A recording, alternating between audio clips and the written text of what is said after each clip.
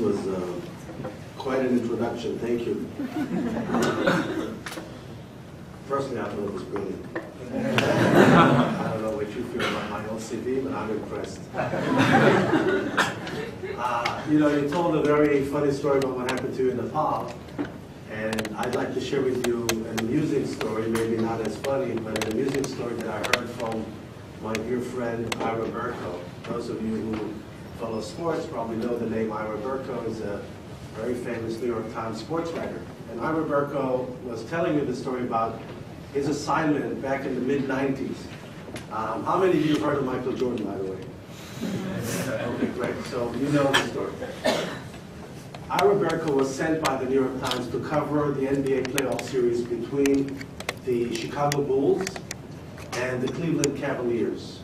And the game took place in Cleveland Saturday night. Ira Berko arrived the day before the game. And because he had Michael Jordan's cell phone number and he knew him from before, he decided to call Michael Jordan and tell him, you know, I'm here in Cleveland. What are you doing tonight? Michael Jordan said, well, I have no special plans other than watching the other game in the series, which was New York Knicks, Charlotte Hornets. At the time, the Hornets were in Charlotte. I'm going to watch this game on television in my room, and you're more than welcome to join me. So Ira Berko said, where are you staying? He said, I'm staying at the Ritz-Carlton in downtown Cleveland. The game begins at 8. So Ira Berko arrives at the hotel, he crosses the lobby, runs right into the elevator, and he sees an elderly couple in the elevator with him. The man looked very familiar to him, but he didn't know who he was until the man opened his mouth. And then it clicked. He knew exactly who that man was. And then it just so happened that the couple left the elevator, got off the elevator on the same floor. It was the 8th floor of the Ritz-Carlton in downtown Cleveland. And Ira Berko turned to the elderly couple and asked them the following. He said, excuse me, I really don't do those things usually, but I have to ask you, aren't you the famous Israeli diplomat Abba Eban? Those of you who don't know, Abba Eban was a South African-born Israeli Minister of Foreign Affairs, ambassador to the UN, ambassador to the US, a legend in Israeli diplomacy, and he had a very famous television series on PBS called Heritage, about the cradle of civilization in the Middle East. And the elderly man said, yes, I am. I am Abba Eban, and this is my wife, Susie. And Ira Berko said, oh my God, you can't imagine. I'm Jewish, and I'm a big admirer of yours, and I'm so glad to have met you. But I have to ask you, Ira Berko said, what are you doing in downtown Cleveland at this time of the evening? And Abba Eban said, well, you know, a very famous rabbi retired here in Cleveland. They asked me to come and be the keynote speaker at his retirement event, the farewell party. So I just did that, and we're on our way back to our room, and we're off back to Israel tomorrow. And what are you doing here? Ira Berko said, well, you know, I'm just on my way to watch a basketball game with Michael Jordan. Silence. Abba Eban is looking at his wife, Susie. Susie's looking at Abba Eban. And then Susie breaks the silence. Who's Michael Jordan? Berko is amused. He says, oh, Michael Jordan is probably the most recognized athlete in the world. He's a great basketball legend, and I'm going to watch the game with him. So they wished him have an enjoyable evening, and they split. Berko walks towards Jordan's room. He knocks on the door. Jordan opens the door. It's a true story. He says to him, Michael, you won't believe what just happened to me. So what happened to you? He said, well, I just met probably the only couple in the whole world that never heard of you. He said, really, who never heard of me? He said, well, Susie and Abba Eban, they never heard of you. Silence. Michael Jordan is looking at him and says, who's Abba Eban? And of course, Ira Berko told him, well, Abba Eban is a famous Israeli diplomat. And Jordan replies, well, it's a good thing he didn't tell him who I was. Well, it's a good thing he didn't know who I was. So how come? He said, well, it's less one person to ask me for a ticket for tomorrow night's game. But the reason why I'm telling you this story is because you probably noticed that It doesn't say nation branding there, but rather country positioning. And why are we engaged in this effort to improve our country's positioning or our place's positioning? The place can be, by the way, a city like Philadelphia, it can be a campus like UPenn or a specific department within the campus. A place has a DNA, a place has a personality, just like a human being. And the same way we want to be able to relate and build relationships between human beings, we're also interested in building and creating relationships that are meaningful between places and human beings that marketing people and business people refer to usually as consumers. So what I'd like to do today is to address three things. The first is, I'd like to speak in general about the whole idea of branding, of putting a human face on a product or a place or a phenomenon. Then I'd like to share with you a little bit about the case of Israel, what's unique about Israel's positioning, and what is it that we intend to do in order to improve that. So, the first part will be a little academic, so forgive me, because after all, we are sitting in an academic institution. So what is really branding? You're looking at two products that essentially fulfill the same function. The only difference is that while this product costs, it's a Mont Blanc. How much do you think it goes retail? 370 bucks. Okay, while the first product costs 370 bucks, this product you can actually get for free if you're staying at the Crown Plaza. Right? They fulfill exactly the same function. But the difference is that the producers and the designers and the manufacturers of this product were able to create such a compelling, attractive personality to this product that we're willing to pay that much money only to be associated with it. We could have had the same function fulfilled for nothing, yet we chose to spend $370 to be associated with this thing. Well, there's a very famous sociologist that I hope that you study his work here at this school, because I think it's extremely relevant to the whole field of marketing, whose name is Erving Goffman. How many of you heard of Erving Goffman? Very few? Okay, so let me tell, how many Canadians do we have in the room, by the way? Well, don't be afraid. Be proud. I had a meeting with the Canadian Consul General yesterday, and we talked about Erving Goffman. Erving Goffman was a Canadian sociologist who in the 50s came up with the very, very influential theory known as the symbolic interaction theory. What is symbolic interaction theory? Goffman says every human gesture symbolizes and signifies something. People always thrive to seek control over the other's perception of themselves, and the way they do it is by using symbols. So for example, when I make a decision to buy a $370 Mont Blanc pen, I do it because I want to seek control over your perception of me. And I know what the pen stands for. The pen has a certain personality. Now, if you, as the marketer, have the ability to decode and understand the meaning of every symbol, not only the cultural meaning, the political meaning of every symbol, then you have a very powerful tool in your hands. Let me give you an example. In 2004, was a very interesting presidential campaign here between Kerry and Bush. I'm sure some of you remember that. One of the people that ran the Bush campaign, Bush, as you remember, won the elections. I believe his name was Mr. Pollock. He gave a speech after the elections, and then in the speech he said, we reached a point in which we were able to tell that if you're driving a Volvo, you're more likely to vote for Kerry. If you're driving a BMW, you're more likely to vote for Bush.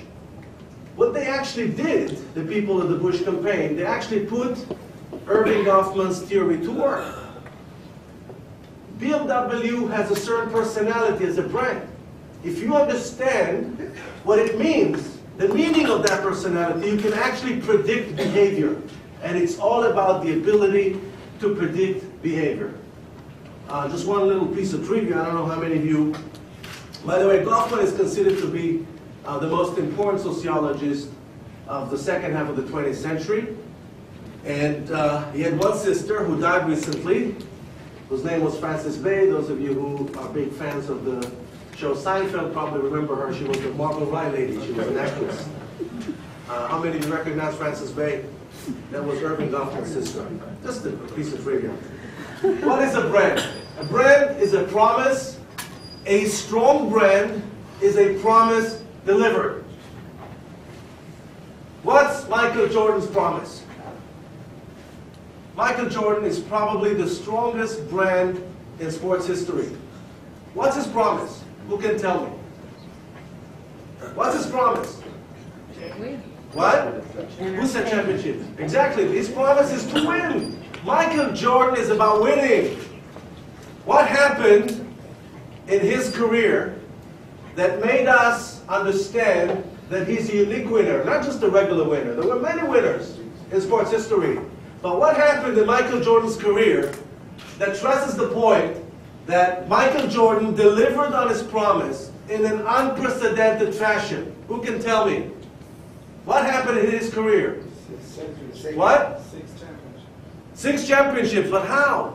2 3-peats. What happened between them? He retired.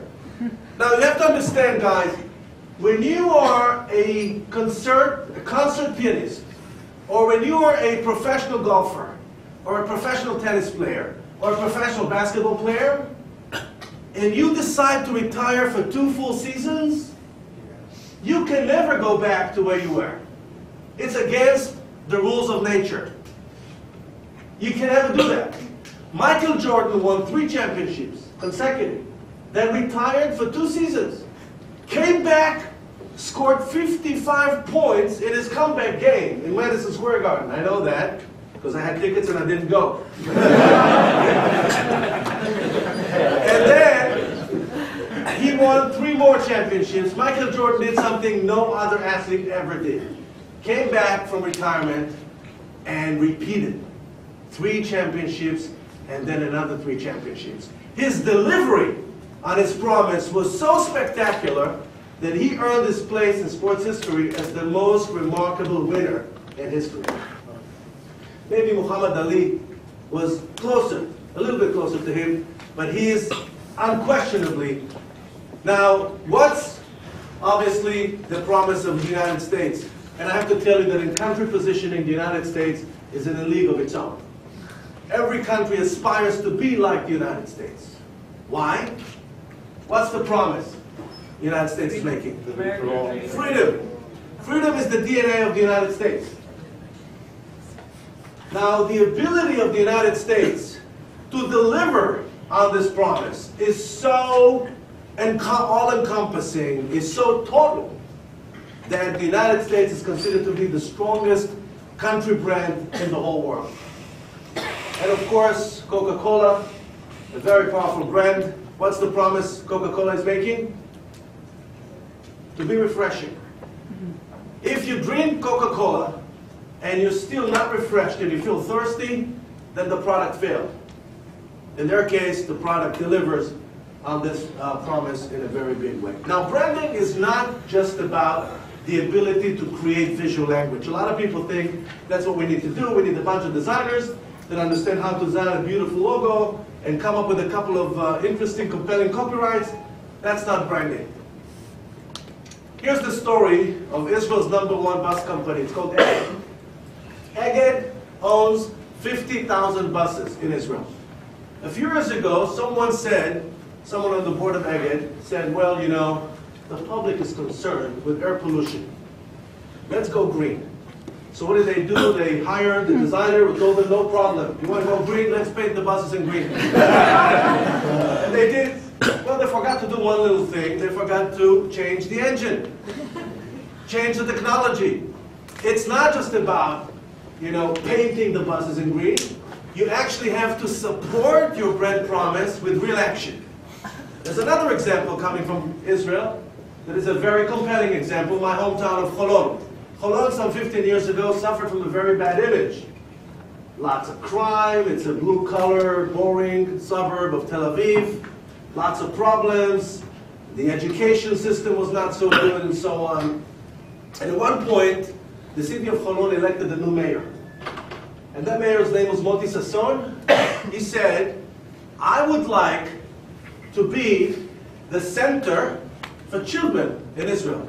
But then instead of hiring a designer to design a beautiful logo for children, what he did very quietly for the next 5 years, he invested very heavily in citywide infrastructure to support his brand promise to cater for children. So he built a children's theater, he built a children's museum, a media center for children. He built a groundbreaking concept of no less than 27 themed playgrounds for toddlers. In Hebrew it's called Gan Sipur, Ganei Sipur. Themed playground for toddlers. Now imagine you have a classic book like The Giving Tree, and you have a playground for toddlers, ages let's say 2 to 4, that is designed after the book. So the toddler thinks he can relive the book. The book becomes a reality. And he built 27 of them. Unbelievable. 5 years into the process, he didn't have to spend a penny on advertising because it became a well-known fact. Holon is indeed Israel's city of children. That's branding. You have to be able to support your promise with real action. And we'll talk about some other examples later. Now, nations see themselves as brands too. Usually nations communicate their brand to the world through the classic channels of nation branding. Number one is foreign policy. Domestic policy. Media. What is America's number one branding agent? The most powerful agent the United States has. Who can tell me? Which one? TV. TV. It's bigger than TV. What's bigger than TV? Entertainment. American entertainment industry is the number one branding agent the United States has. It's not just TV. It's music. It's Hollywood. Hollywood is so powerful that Hollywood has the ability to brand other countries. Hollywood branded Paris as the world's capital of romance. Most recently, Hollywood branded Las Vegas. Hollywood branded Thailand. And I can go on and give you examples of movies that Hollywood produced. How many of you had seen the movie Vicky Cristina Barcelona? It's a wonderful movie that did great service to the city of Barcelona. It's a Woody Allen production.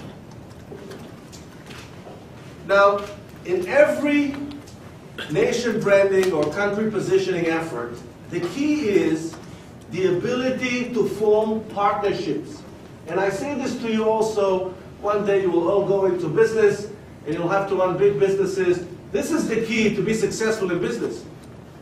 The ability to form partnerships. Now in today's world, the non-governmental sector is playing a critical role. So for example, in the case of Israel's efforts to improve its positioning, we're working very closely with the Jewish establishment in North America.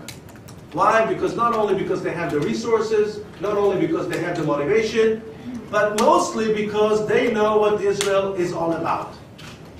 Most Americans don't know what Israel is all about, and their knowledge of Israel comes from the news, and that's only one very narrow angle of Israel. So as I said before, every place has a personality, every place has a DNA. So when we think of Brazil, what's the first thing that comes to mind? Carnival. What else? Samba, soccer, bikini. Right? We think of bikini. We think that Brazil exists in our mind in a department that is what? In our brain, what's the compartment we find Brazil in? Fun. Wonderful. You've seen this presentation before. Brazil is about fun. Now, no offense to any Brazilians in the room, but you know that Brazil can be dangerous for tourists. It's probably one of the most dangerous places for tourists in the world. Brazil is fun, and unquestionably there's a lot of fun in Brazil, but there are many Brazilians, for them life is far from being fun. Yet, with all of Brazil's problems, when we think of Brazil, we think of fun, and rightly so.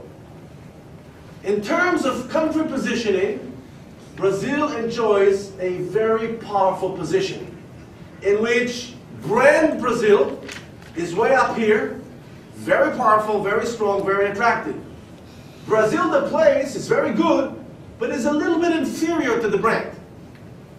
The gap between the two is worth billions of dollars to Brazil's economy, including hosting the Olympic Games and the Mondial in the next decade.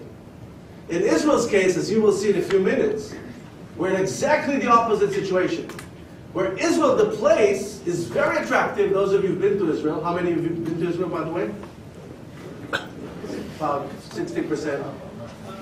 So you know that Israel can be very attractive, but Israel's brand is so inferior to the product that the gap between them becomes not only an impediment, but actually a liability. And our job in the Israeli government, together with our friends in the Jewish community, is to slowly close the gap. There were places that were able to do that. We'll talk about that. It usually happens within a generation or two. It's not something that happens overnight. It takes time. Country positioning takes a lot of time. And we'll talk about that. So we said Brazil is about fun. We already mentioned that Paris is about romance. New York City is about what? Who can tell me? It's a combination of two things. Excitement, theater. What? Excitement, bright lights, theater. Big apple. Well, what's the Big Apple? What does it mean? New York is first of all about size. Everything in New York is big. So it's not just an apple, it's the Big Apple. But the most important thing is, it's the big temptation. The apple is a very charged religious symbol. It stands for temptation. And what New York is telling you, the New York experience is about the totality of life in New York. It's about the good and the bad. It's not just about Broadway. It's not just about Fashion Week. You have other things in New York. And you have to be aware of that. New York strategy is the big temptation, and New York is interested in building relationships with you where the ultimate level of relationship is love. Now I know many Israelis that will tell you genuinely, I love New York. And they really mean it. They have a relationship with New York. They say, oh, New York, oh my God. Well, I do shopping only in New York. But they can't do shopping in Israel. They have to come to New York to do shopping. All my shoes I buy only in New York. I can't think of any, oh, I have one restaurant in New York. They have a relationship with New York, serious. You find Israelis, they're crazy about New York. By the way, I love Philadelphia. Seriously, I have many friends here. Some of them are in the room. And of course, Las Vegas. Las Vegas is about what? Party. Sin. Sin is the DNA of Las Vegas.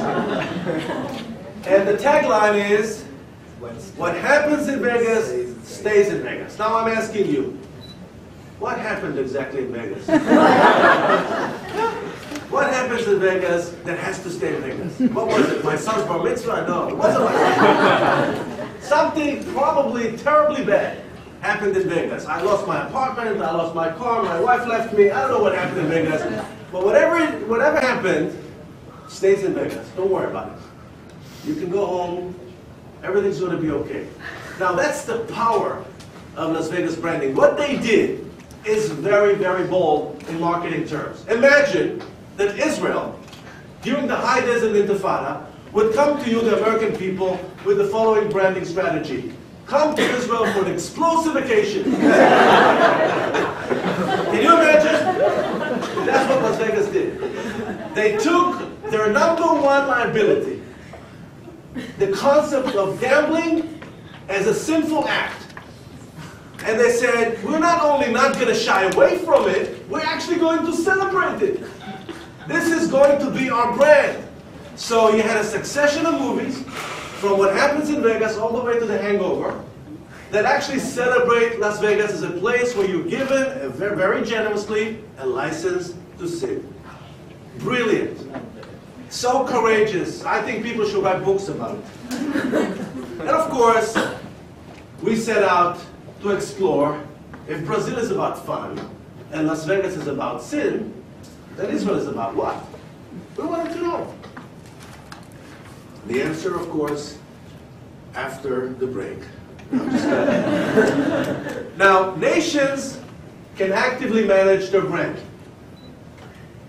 It's something that you can manage the same way that Mercedes-Benz is managing their brand. Countries like the United States, like Finland, like Croatia, like Australia, can actually manage their brand. And they can do it in a very effective way.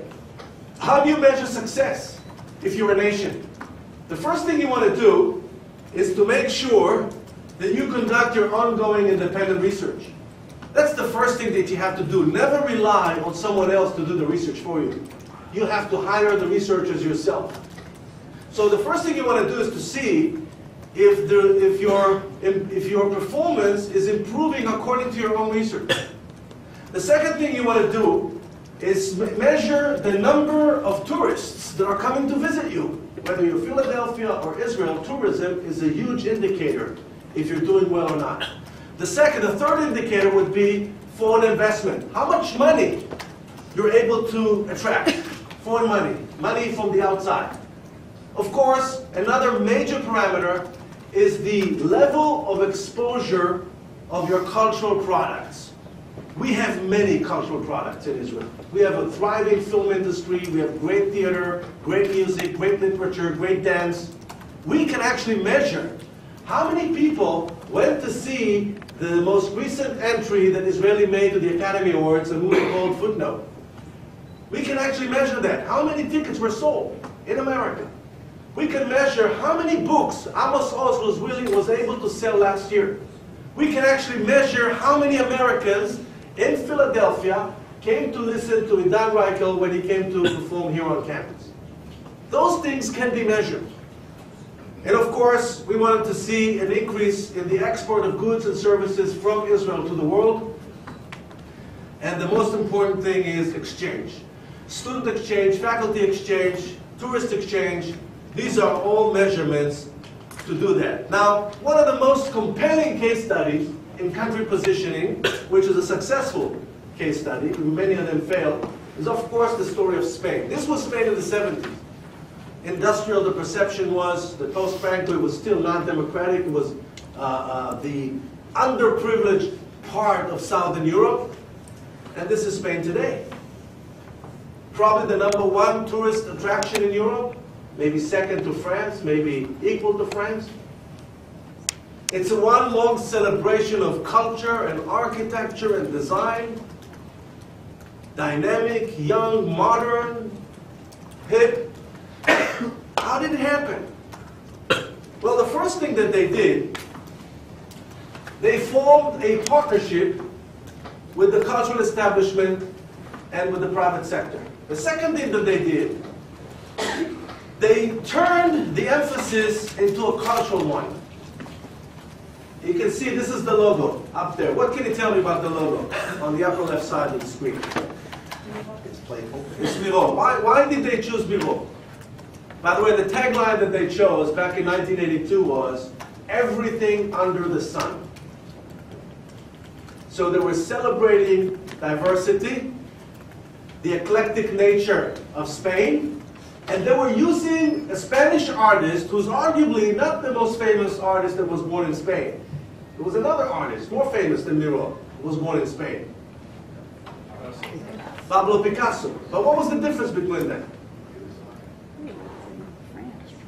Where did Picasso spend most of his career? France. In France. So they were sending a very strong message. Miro is Spain, because he never left Spain, more than any other artist. And of course, you see, Santiago Calatrava was born in Valencia, is building bridges all over the world. In fact, in Israel alone, we have 2 Calatrava bridges. So Spain is actually exporting its cultural icons now to the world. We have a wonderful Calatrava bridge in Jerusalem, and another one, small Calatrava bridge in Petah Tikva, of all places. Croatia, 15 years ago, was associated with war and destruction and bloodshed. This is Croatia today, one of the most attractive destinations for tourism and investment in Europe. Now, and here I'm moving to talk about a little bit about Israel. Israel is a producer of bad news. We live in not the nicest neighborhood in the world, and bad things happen in our neighborhood. So we constantly appear in the news in negative contexts. And until recently, when I say recently, until 8, 10 years ago, we didn't really do much beyond managing the crisis of the day. We did not make an attempt to manage Israel the same way you manage a brand. Whether your brand is called Estee Lauder, or Revlon, or BMW. And when you do that, there is a danger. When crisis management becomes your prevailing mode of operation, there's a danger that others will look at you only in militaristic terms. I want you to see something. This is an excerpt from a speech made by JFK in 1961, in which he talks about Israel. Listen to what he says. Israel was not created in order to disappear. Israel will endure and flourish. It is the child of hope and the home of the brave. It can neither be broken by adversity nor demoralized by success. It carries the shield of democracy and it honors the sword of freedom. What's striking in this paragraph is that JFK chose to use military terminology when he refers to Israel. Israel is a shield and a sword and at best a tiny infant that we have to protect. So the whole approach is militaristic, and it's about the understanding of Israel within the equation of power. And to him, to President Kennedy, this was Israel's brand promise back in 1961. Well, one of the first things you do in terms of positioning is that you turn to your own stakeholders, the people that own the brand, and you ask them about their own perception of their brand. This is what we found out when we turned to the Israelis. We wanted to see what makes them proud. So we discovered variations of Israeli diversity. We wanted to see what are the values that they're willing to celebrate in consensus. So you can see it's survivability, the notion of family and home, mutual trust. It's the warmth, the openness, the togetherness. They love their military might, they love their technology, they love their history, they're very proud of their ethnic diversity. By and large, when you ask Israelis, how do you see yourself, this is what you get. Israelis think of themselves as Western, modern, technologically advanced. They think, as my son says, that they're very cool. But what is it that Israel communicates to the world? What is it that you see here when you turn on your TV set, when you go online? What is it that you see? Do you see that or this? This is what the world sees. The world sees one side that has the military might, and the other side who's perceived as the underdog. And the tank is trying to convince the world that the boy is a threat. That's what we're trying to do.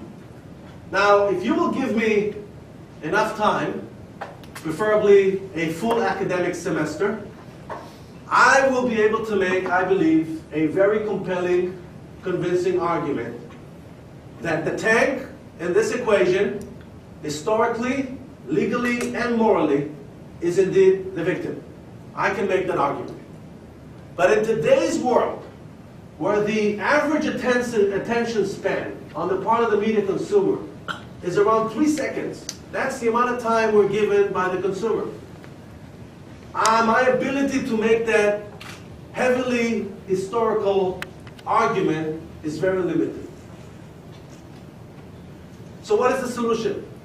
While we can't make this go away, this is a very prominent feature in our daily lives. The conflict is a real thing. No one is trying, or no one can, make it go away in terms of the public awareness. It is so visible and so prominent in public discourse.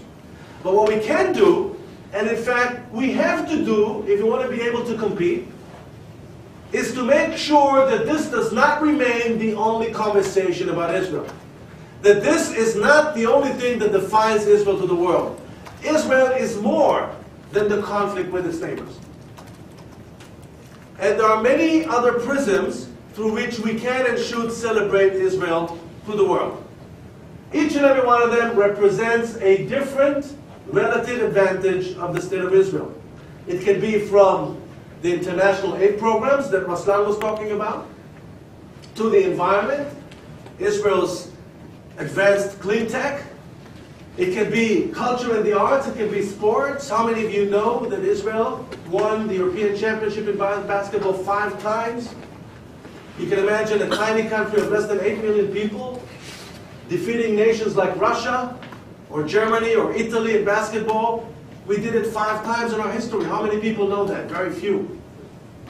And of course, Israel's advancement in the field of medical breakthroughs and infrastructure and sightseeing and lifestyle and leisure and wine and so on. And here you have a far more accurate depiction of life in Israel.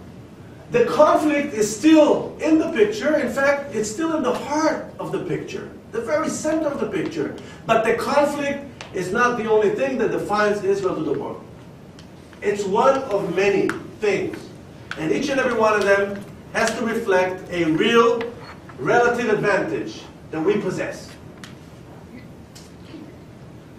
They say this story about this guy who's going down the street, runs into an old friend. And he sees, much to his amazement, that the friend has a penguin marching behind him. That penguin. He says to him, "Hey, do you know there's a penguin behind you?" The friend says, "Yes, of course I know there's a penguin behind you." So what are you going to do about the penguin? "I suggest you take the penguin right away to the nearest zoo." The friend says, "It's a great idea." The next day, he runs into the same friend again, and he sees the same penguin marching behind him. He says to him, "Hey, didn't I tell you to take him to the zoo yesterday?" He said, "Yeah. Yesterday we went to the zoo, today we're going to the movies." It's not about what we say. It's about what they hear. Human beings have this peculiar tendency of taking information and processing this information through a very individual and personal filter, emotional filter. So 2 people can be exposed to the same text. Each will draw a different conclusion from it. We have to understand that in the process of country branding. And the conclusion we draw from this story about the penguin, that it's not about winning a debate. It's not about the ability to transmit a message unilaterally to an audience. It's about building relationships with people that are meaningful, relationships that are relevant. If you're unable to do that, whether you're an institution like Wharton School of Business, or a government like the government of Croatia, it's going to be extremely difficult, if not impossible, to improve your overall positioning. One perfect example of a country that wasn't able to do that is, of course, what I call the most interesting and the most compelling story in the field of country positioning of late. You know this guy?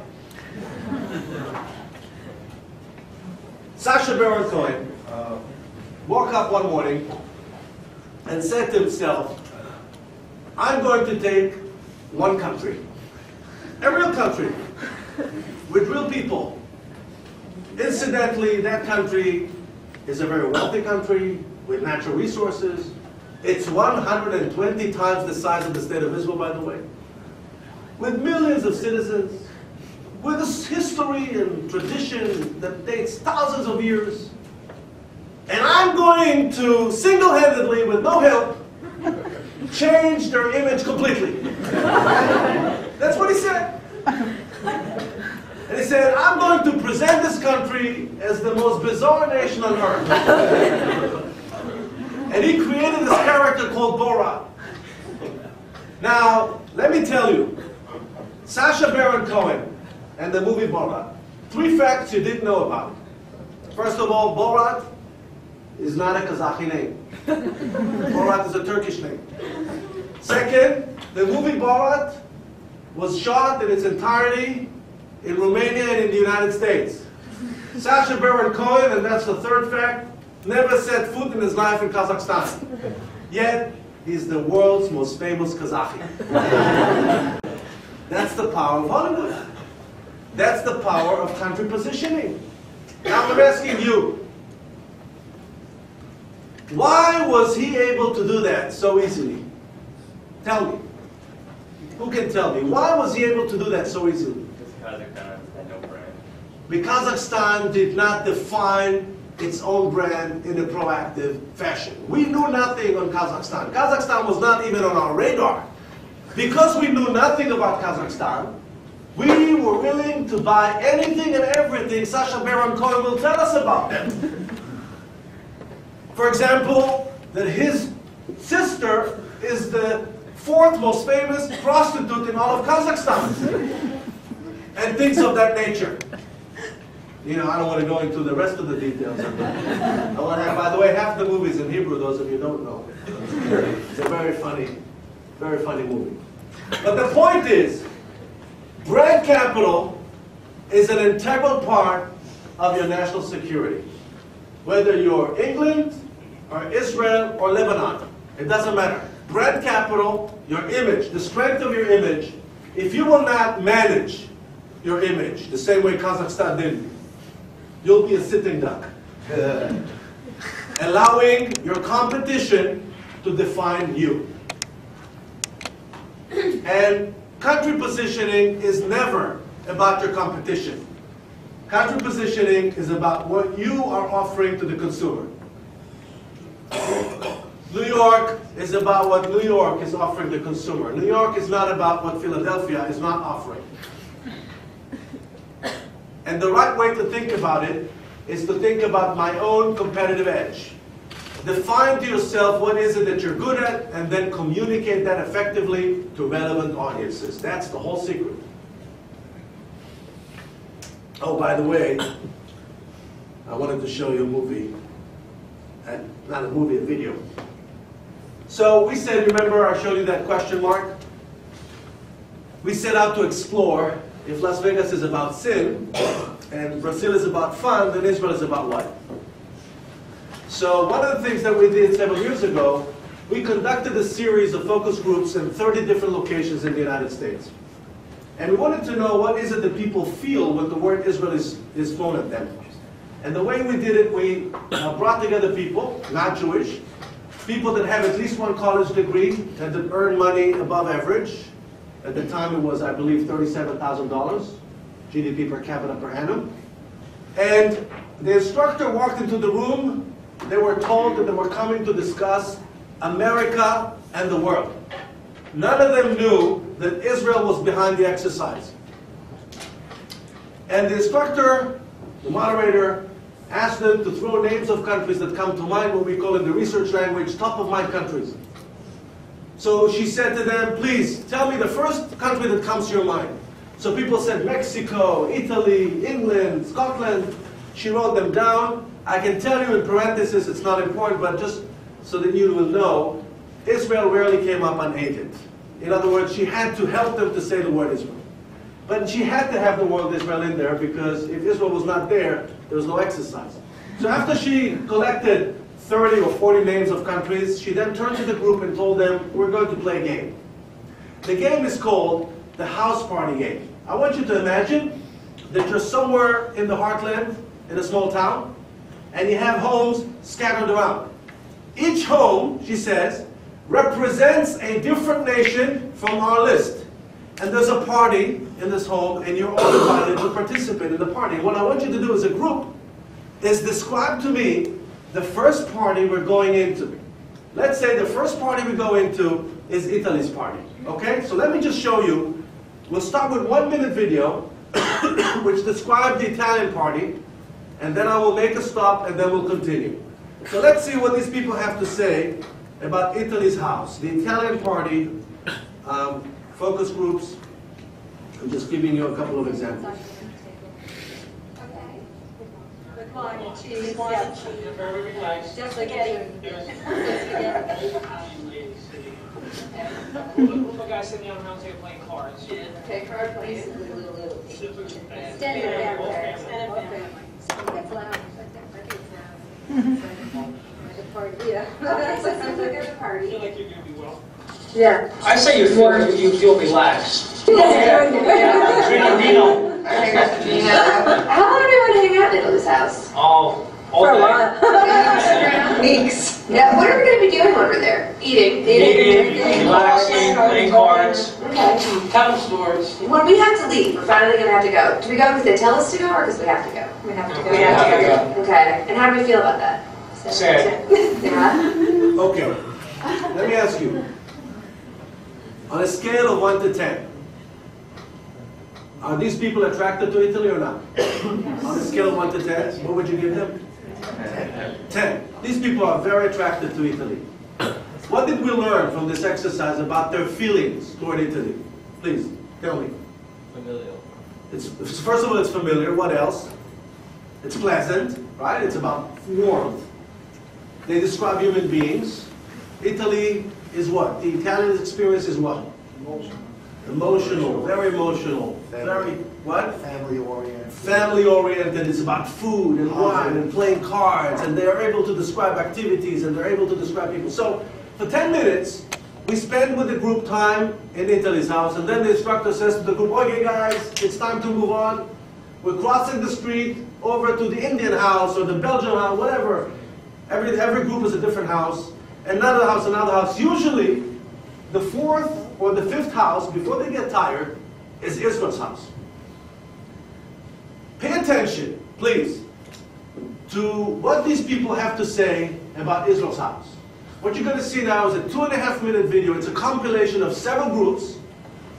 Some of the video footage is very broken into seconds and split seconds, but pay attention to the subtitles. And I want you to pay attention to their description of the party in Israel's house. And bear in mind, 2 things. They have no idea whatsoever that we're behind it, so they're being 100% candid. And again, they were asked to describe a party, Israel's house. 2.5 minutes. We're standing outside Israel's house. Looking at, what do we see? Not everybody wants to. I'm picturing what I see over there on TV, cement. So you see Plain cement. How many people are living there? I say probably about 4. Is there a lawn? No. No? A lot of concrete. Not very attractive.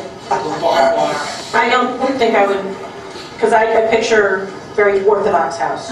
So would you, I don't know if we'd even be welcome, really? depending, because there's certain, depending on the religion, you know, certain Orthodox, you can't even enter the house unless you're a certain type. It's just the way their belief system is. So I don't even know if we'd be invited. That's just making it dangerous too, just because all that's going on over there. Yeah. Here's We the story really about think this that's really dangerous. dangerous. So who greets us at the door?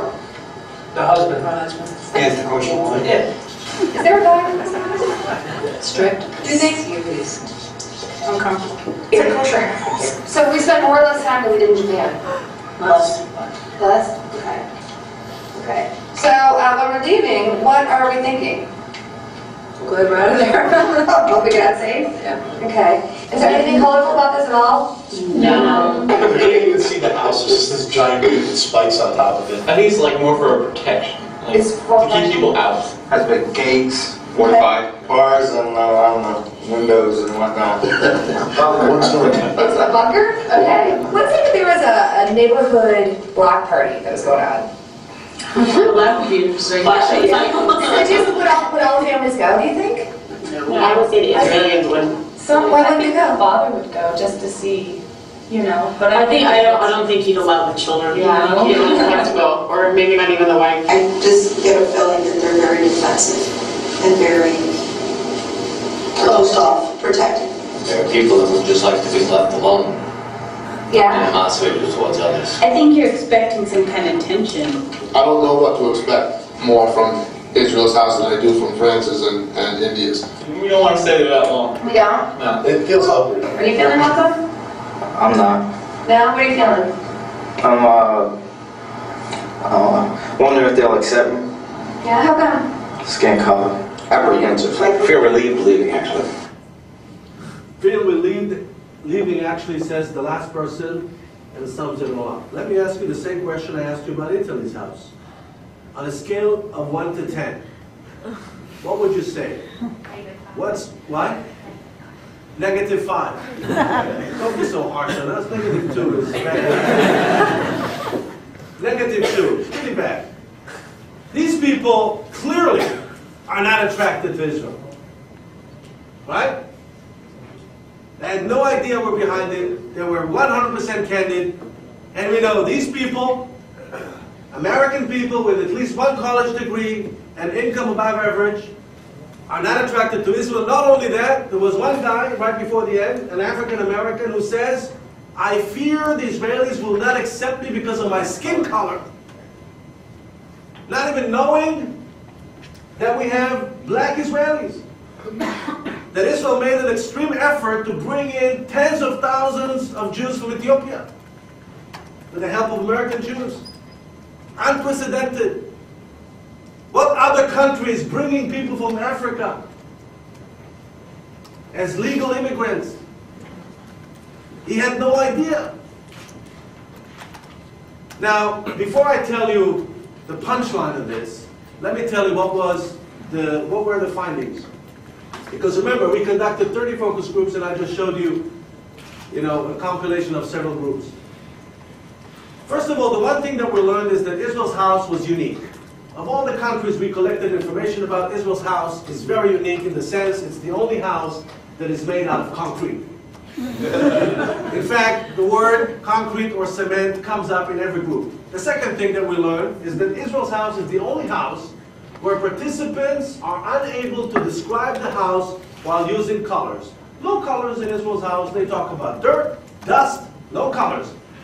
No green, no blue, no red, no yellow. Israel's house is the only house where consistently we were unable to receive descriptions of the interior. People had no idea how an Israeli house may look like from the inside. And the worst thing, the most disturbing thing, is that in all 30 focus groups, we did not receive not even one description of an Israeli woman.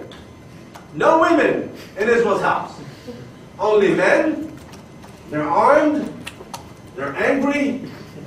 They're upset for some reason. They're sitting outside of the house and they do not wish to let you in. This was the summary of Israel.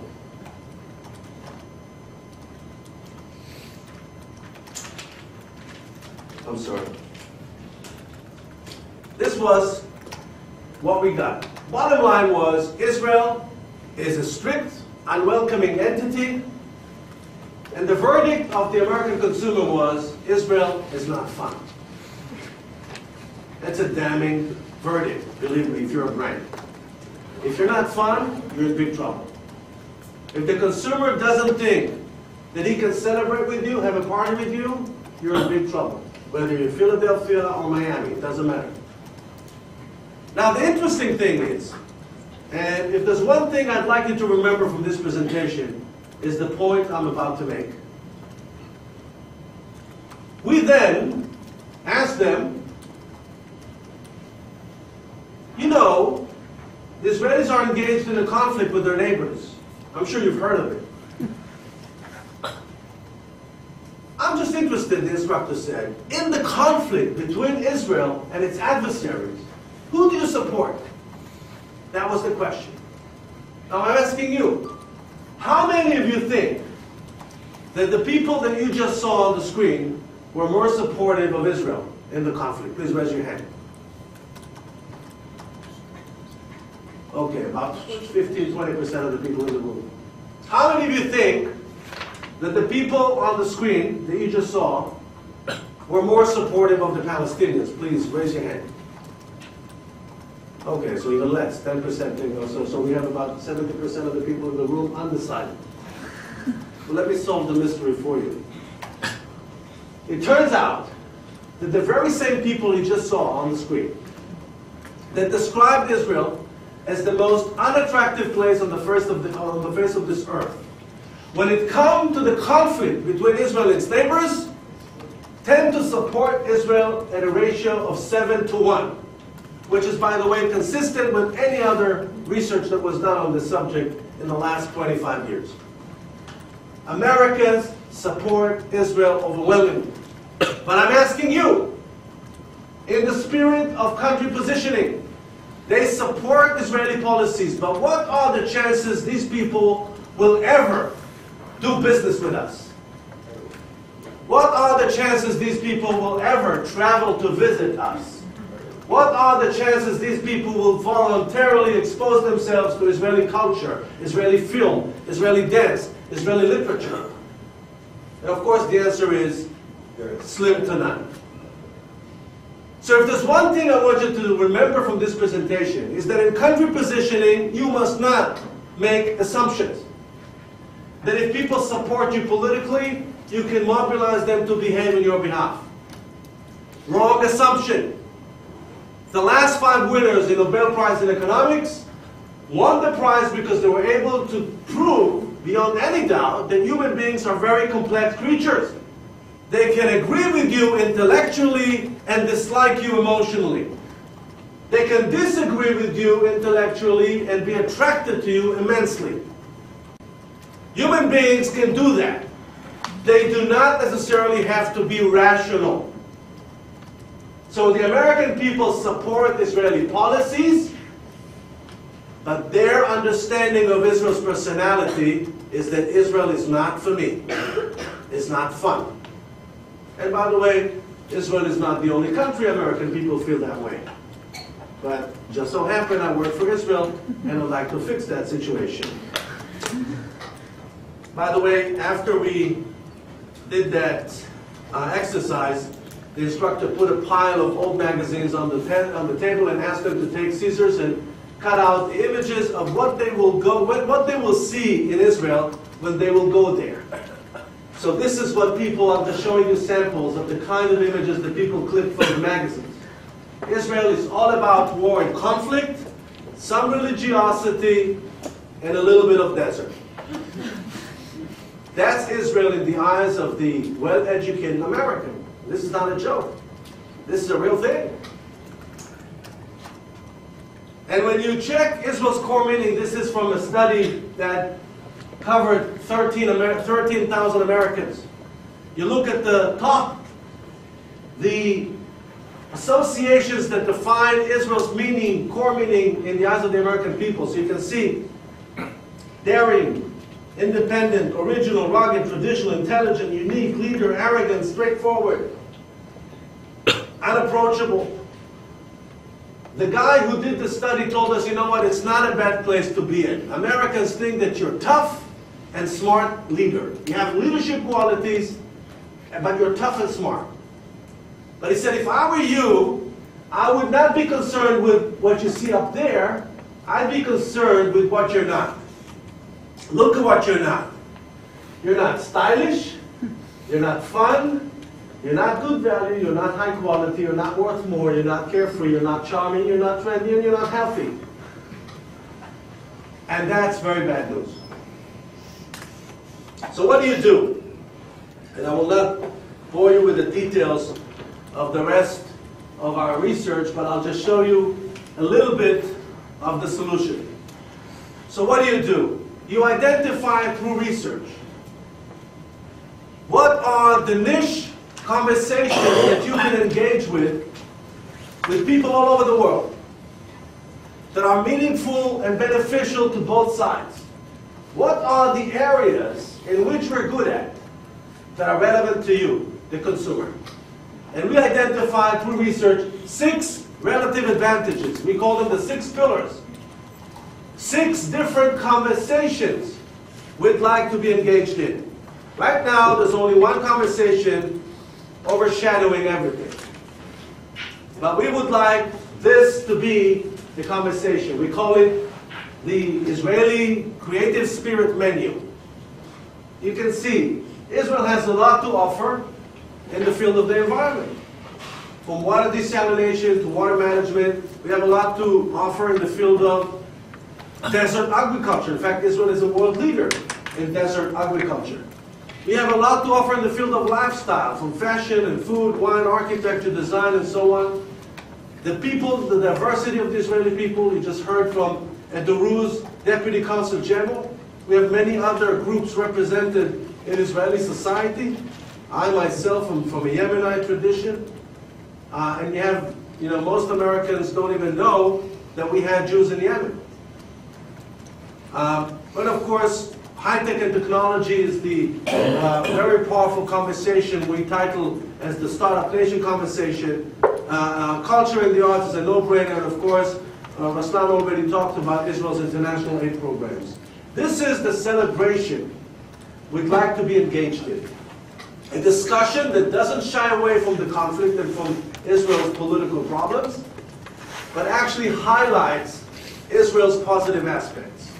In their own words, I will not show you what Madonna said, but let me conclude with the words of Warren Buffett when he was asked about Israel. Today, I'd like to first congratulate Donna Bradstreet on selecting Steph Wertheimer for the Long-Standing Leadership Excellence Award. They couldn't have made a better choice, and it's particularly impressive when someone is chosen for that award in Israel, because the level of competition and the talent level available is so high. It's one thing to win in some other countries, but as I said when I went to Israel a few months back, if you go to the Middle East looking for oil, you don't need to stop in Israel. But if you're looking for brains, for energy, for integrity, for imagination, it's the only stop you need to make. And nobody personifies those qualities more than Steph Wertheimer. If you're looking for brains, for imagination, for integrity, it's the only stop you need to make. This is not coming from us. It's coming from Warren Buffett. And of course, I'd like to say one last word about the strength of Tel Aviv as a brand. Tel Aviv has a very powerful strategy called Nonstop. To those of you who've been to Tel Aviv, experience the intensity of the place Tel Aviv. But Tel Aviv today is emerging as Israel's leading sub-brand, the brand that can carry the entire super brand on its back. And let me conclude with a little story that will shed some more light as to the question of why countries engage in this effort of countries positioning. And they tell this story about Golda Meir, our prime minister between the years 69 to 74. Golda Meir, back in 1972, was asked to host German Chancellor, whose name was Willy Brandt, in Israel. And someone wisely advised Golda, if you want to impress Willy Brandt, take him on a tour of German architecture in Tel Aviv. I don't know how many of you know that, but Tel Aviv has 4,000 Bauhaus buildings. And she did. She showed him some Bauhaus buildings in Tel Aviv, and they concluded the tour, if you know Tel Aviv, at the Habima Square, where we have our National Theater, and she showed him the building. She said, this is our Habima building, our National Theater, and right next to it, she said, is the Man Auditorium, our Performing Arts Center. And Willy Brandt said, oh my God, I can't believe you, the Israelis, made the decision to name your own Performing Arts Center after the famous German author Thomas Mann? And she said, no. We named it after Freddie Mann from Philadelphia. He said, Freddie Mann from Philadelphia? Never heard of him, what did he write? She looked at him and she said, he wrote a check. There's a tough competition out there. The competition is between nations and cities. And places that will not be able to be attractive, that will not celebrate their attractive dimensions, will lose the ability to compete. And when you lose the ability to compete, you look like Detroit. When you lose the ability to compete, you look like places that are depressed, under-maintained, and cannot be celebrated by their consumer. And I say Detroit, no, not jokingly, because Detroit is really struggling nowadays. And Detroit has great assets. But what do you do when you have such a terrible situation of economic depression? It's a real problem. And we had places like my hometown, Holon, that struggled with the same thing, economic depression, that lost the ability to compete. And what Holon did, Holon invented its own competitive edge. And they said, we are going to reinvent ourselves as Israel's city of children. And with this optimistic note, I'd like to open the discussion for your questions. Thank you so much.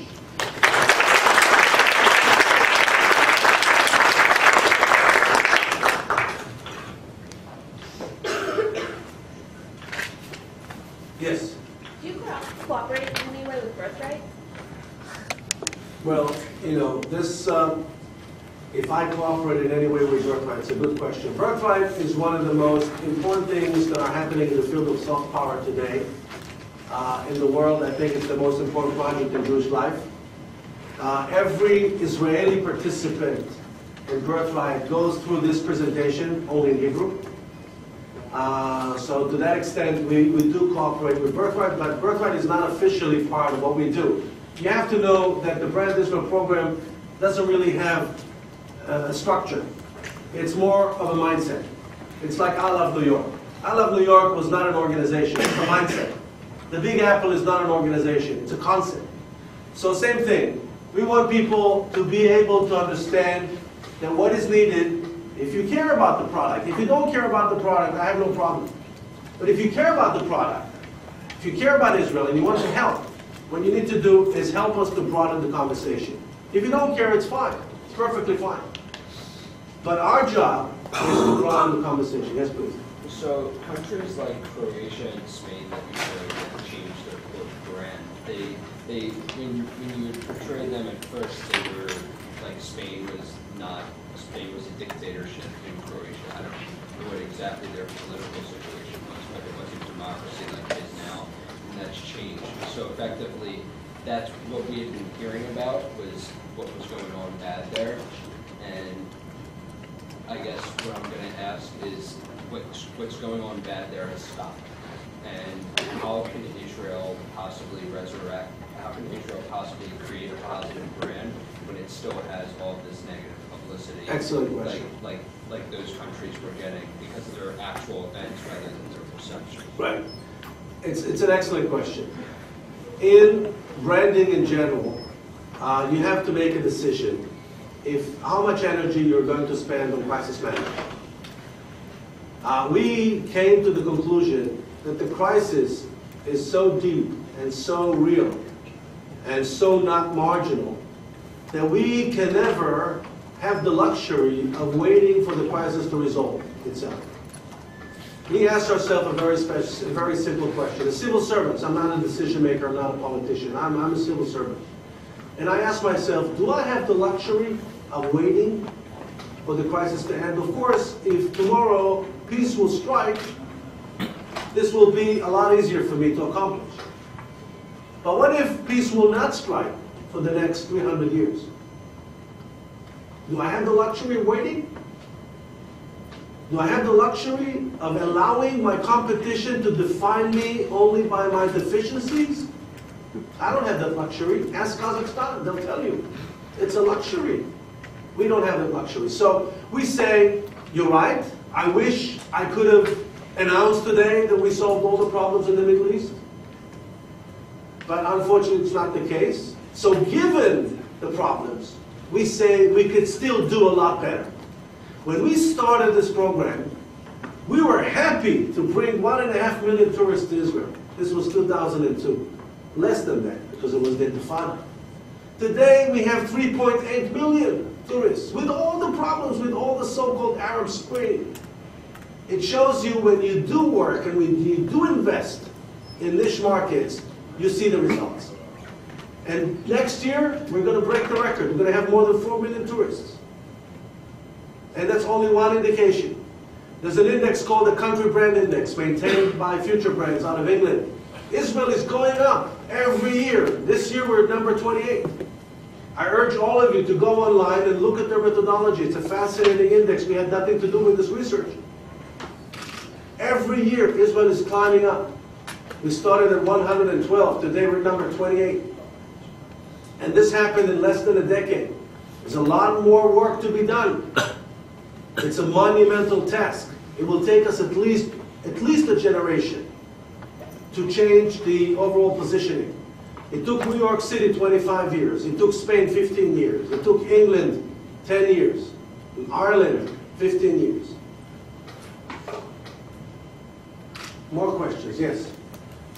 So when you interview these people, when the study was made, you said there's a 7-to-1 ratio, but at the same time, most of the people didn't know enough about Israel to and they just make sort of judgments of what they saw in the media and what they hear about it, right? So obviously bad news spread quicker than good news. So how do you target, I mean, I understand that the 7-to-1 ratio, the 7 people, they're, even since they're pro-Israel, they're going to hear some good news about it and they're going to follow it. But how do you target that one person who is the hater? And for example, in the video, maybe it was the woman who said, I felt I would be kicked out by the Orthodox people because I wouldn't be dressed appropriately. How do you target that person who's a hater? She's always going to find us somehow as a bad person. When we're a victim, they're going to find us as taking over the land. And now that we're kicking out the Palestinians, they find us as tyrants. They're always going to find an excuse against us. How do you target it? I know it usually stands against human nature to look at the source of agitation, the person who is saying the most offensive things to you. You said the one person who was the hater. I don't know if she's a hater, but she's a very critical person. So our natural tendency is to respond directly to the source of agitation. That's what human beings do. And in marketing, there's no bigger mistake. No bigger mistake. What are the chances you'll be able to convert someone like Noam Chomsky and turn him into your big fan? Zero, right? So why spend energy on him? You have 95% of the students on campus that not only don't care about Israel, they have no idea what Israel is all about. Our job is to tell them, you can disagree with us, it's fine. You know, many Israelis disagree with Israel. You know, I live in New York. People, especially New York Jews, complain about the New York Times all the time. They say, oh, it's a terrible newspaper. They write bad things about Israel. All the time I tell them, wait until you read the Israeli paper, Haaretz. It's the most critical newspaper of Israel in the whole world. And it's an Israeli newspaper. And that's fine. We're not afraid of criticism. It's okay for people to disagree with their governments or with someone else's government. It's perfectly fine. We're talking about something entirely different. And this is what I meant when I said, there's one lesson I'd like you to remember from this whole presentation, is that human beings can live perfectly well with a disconnect between the rational and the emotional. And if you understand that, you have the key to be a successful marketer. Yes, please, Mr. Shani. Two last questions, okay, because people would like to go home and we have, I'll stay here to answer some more questions. Yes, please, you wanted to ask something in the back. Yeah, I was wondering what relationship you with your organization have with groups like Stand With Us and pro-Israel fund groups that promote Israel on campuses in the U.S. How do you communicate the message? Look, how do you get them to align, etc.? Yeah.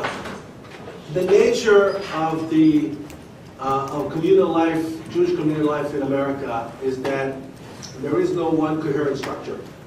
So you have groups here and there, and so the only thing I can do is to inform the others what I do, and the way I do it is by sharing research with them.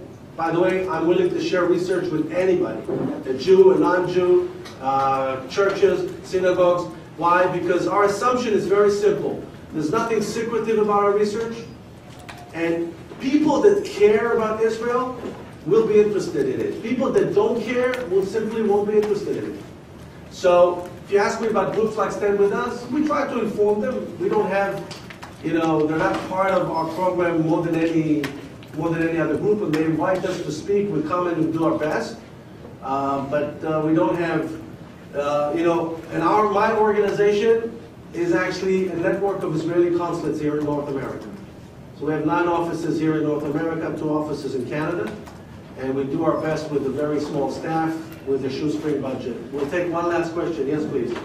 I guess sort of the pessimist in me is like I need to ask, there are brands and companies that suffer setbacks to their images of brand and never recover. And so I guess my question is, why do you believe that Israel is a brand that has really suffered setbacks but is able to recover from its image issues? And I guess in the vein of what you said about Cholon, what can Israel do at home or internally to better their brand without? I'll start with your second question. Not just Israel, every place, every country. If you want to be successful, you have to improve your performance. It's not about designing a logo. So how do you improve performance? You invest in infrastructure. You build more museums. You build more attractions for tourists. You make life better life for your own people. Country positioning is in the first place about the stakeholders, the people that own the brand, the Israelis themselves. In New York, your first question, what gives me the reason to believe that Israel will be able to survive all the setbacks, right? That was your question. Well, the answer is the story of the city of New York. New York is my personal inspiration and my professional inspiration. New York was on the verge of bankruptcy in the early 70s.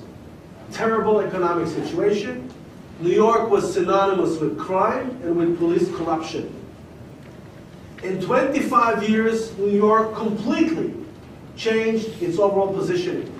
And New York did it with no money, and New York did it from a terrible place of economic depression.